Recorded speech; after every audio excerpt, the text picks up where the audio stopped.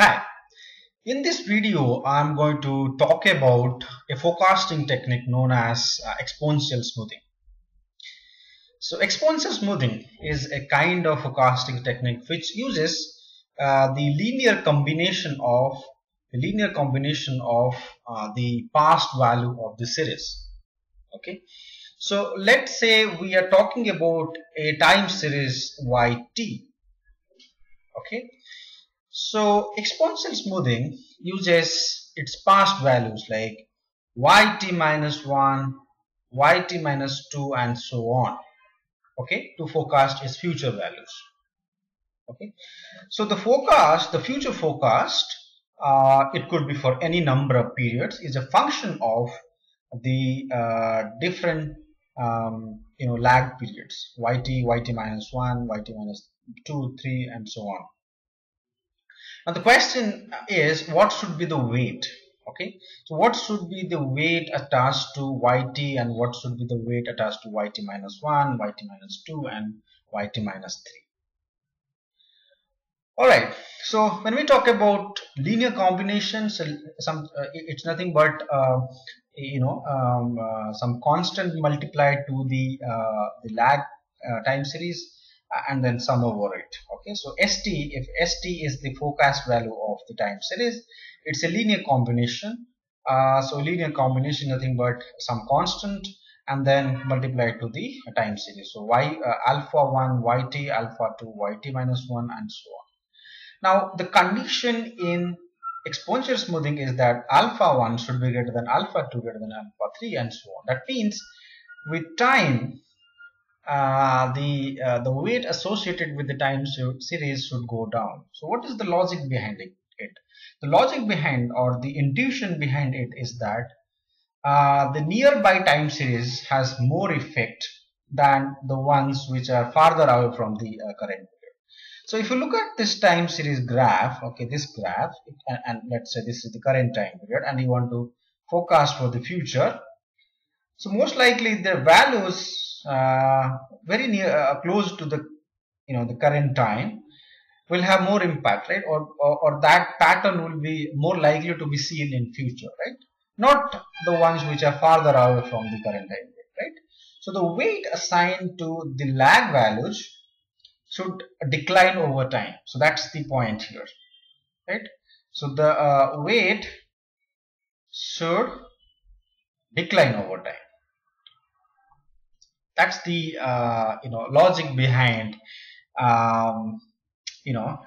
ensuring that alpha 1 is greater than alpha 2, alpha 2 is greater than alpha 3, and that pattern is followed.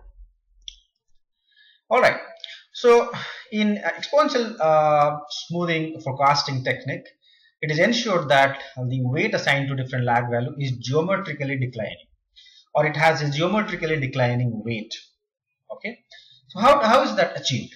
Okay, so the general form of an exponential time series forecasting model is like this. St is equal to alpha yt plus 1 minus alpha st minus 1, where st is the forecast value for current time period, forecast for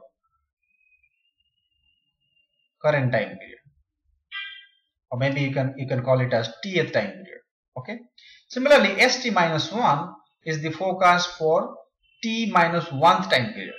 Okay, so the forecast for current time period t is a linear combination of the realized value yt and the forecast for previous time period. Okay, so alpha is a constant, okay, is a smoothing constant. It lies between 0 and 1. Okay, so it's a fraction, so it lies between 0 and 1, and so it's given yt, the weight assigned to yt is alpha, and the weight assigned to st minus 1, and remember st minus 1 is nothing but the forecast for previous time period, and the weight assigned to it is 1 minus alpha, so that when you actually add alpha minus 1 minus alpha, you actually get 1, right? Because this gets cancelled and this is 1. Okay, so the weight 1 is divided between yt and st minus Similarly, st minus 1 can be written as alpha yt minus 1 plus 1 minus alpha st minus 2. That means it's a linear combination of the previous lag time period, which is a realized value, and the previous to previous forecast value, which is st minus 1, st minus 2. Okay, and so on, right? So st minus 2 can be written as alpha yt minus 2 plus 1 minus alpha st minus 3. All right, so if you substitute st minus 1, so if you substitute this term over here, okay, so what do we get?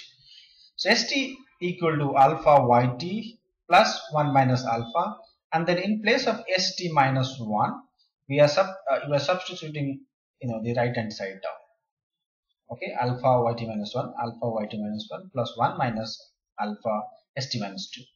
And when we open up the bracket, we get alpha yt plus alpha 1 minus alpha yt minus 1 plus 1 minus alpha square st minus 2. Now you can put st minus 2 value here and see how this expression is evolving over time, right?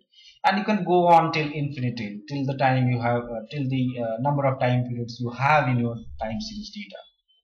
All right, so to generalize it, we can write it as like this: st equal to is summation of I equal to 0 to t for t time periods, alpha multiplied to 1 minus alpha to the power I. Okay, I can see this is alpha, then alpha minus 1 minus alpha, and then next will be alpha multiplied to 1 minus alpha square, and then alpha and so on. All right, and then multiply to yt minus I. That means it starts with yt and then yt minus 1 and then yt minus 3 and so on.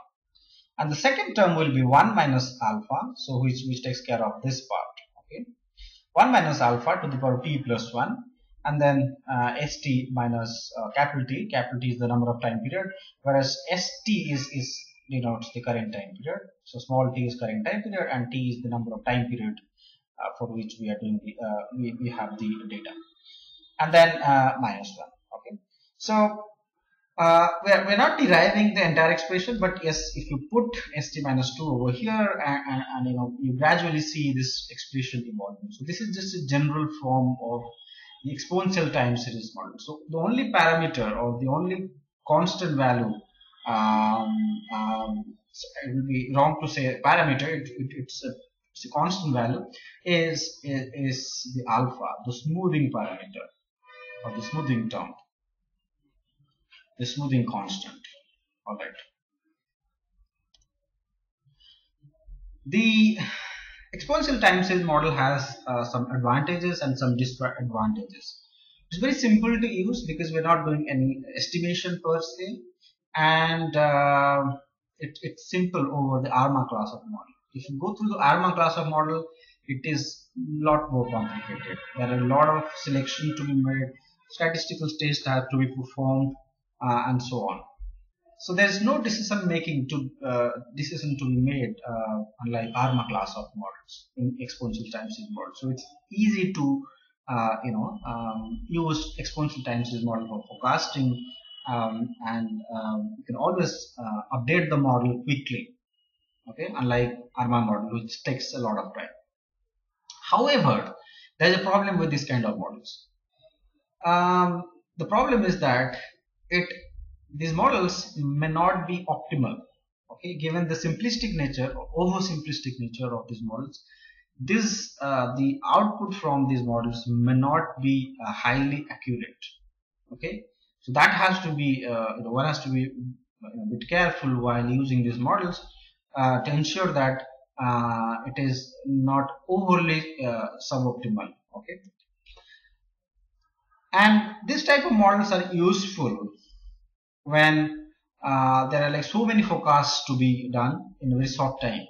Okay, there are just so many time series, and you want to do it in one go in a very less time. Then these models are very useful. It cannot go for ARMA model in such scenarios because it takes a lot of time.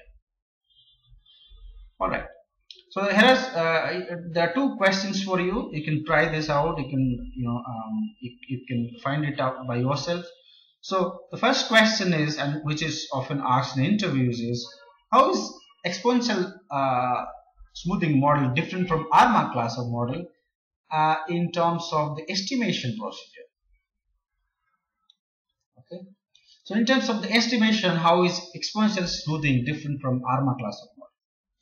The second question, which is often asked, is how does exponential smoothing handle trend and seasonality? Okay. Well, just to give a hint, there are actually certain class of exponential smoothing models which can handle trend and seasonality. You can read more about it. So you can do some sort of search. You can find it out on Google. There are number of models related to the exponential smoothing, variation of these models which can handle trend and seasonality. So these are two questions for you, and please subscribe to our channel. Thanks for subscription. Until next time. Thank